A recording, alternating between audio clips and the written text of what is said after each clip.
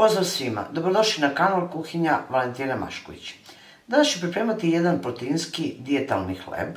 Verujte, jako je ukusan, jako brzo se priprema, a pomoći će vam pri držanju dijeti i pri skidanju kilograma ako imate više kilograma ili ako želite da se zdravo hranite.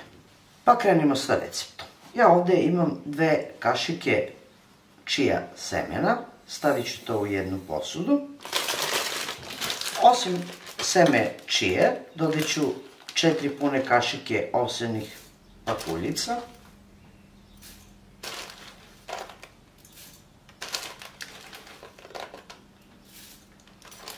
I sve ću to preliti sa 100 ml vrele vode. Sve ove sastojke promešajte i ostavite da odstoji jedno 30 minuta. Zatim ćete uzeti jednu posudu i u tu posudu stavit ćete belanac. Treba vam 250 g belanca.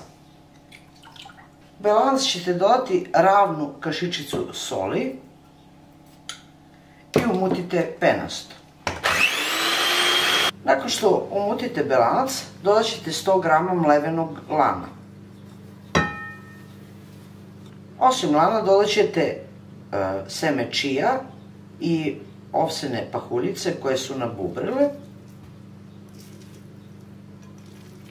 I sve ćete to lagano špatulom sjediniti.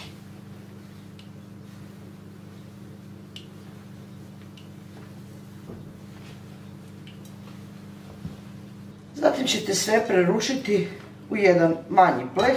Ovo je 15x20, možete i uži, ali onda će vam biti malo višlji hleb.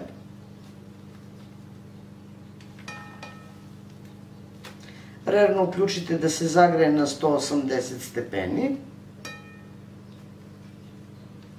Lepo poravnajte. Inače ovakav hleb koriste oni koji su na keto dijeti i oni koji imaju problem sa alergijom na gluten. Nakon što ovako lepo poravnate, uzet ćete malo ovih ovsenih pahuljica, pobacajte preko. Zatim ćete dodati seme susama i lana. I onda ćete ponovno špatulom samo malo preći ili utapkati ovako. Ako vam se rerna zagrejala na 180 stepeni, ubacite na pečenje. Otprilike 30 do 35 minuta, zavisi od posude i od debljine ovog hleba koji ste ubacili, treba će vam za pečenje. Nakon toga isključite rernu i u vreloj ili vrućoj rerni ostavite još jedno 15 do 20 minuta da hleba odstoji. Kao što vidite, hleb je gotov. Izvadit ću hleba koji je jako lagan i verujte jako mekan. Na jednu živcu ovako da se prohladi. Peko se 35 minuta na 180 stepeni. Zatim sam ostavila u isključenoj rerni da odstoji još 15 minuta.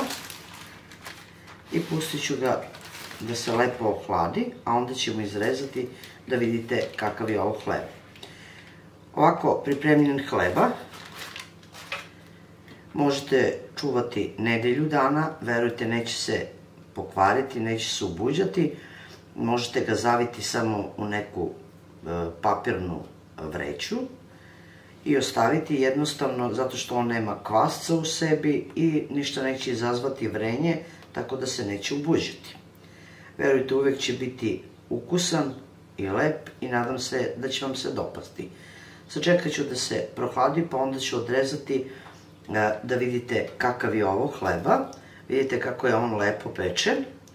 I namjerno sam ga pripremila ovako tanak, da biste odrezali jedno parče koje vam je sasvim dovoljno za jedan obrok. Verujte, uz ovakav hleba možete normalno da jedete bez bojazni da ćete se ugojiti, a ako, kao što sam i rekla, imate problem sa alergijom na gluten, ovakav hleba će vam sasvim odgovarati i bit će pravo zadovoljstvo da pojedete ovako nešto. Hleb se prohladio i mogu da izrežem kako on izgleda. Evo, ako ja ću odrezati jedno malo deblje parče.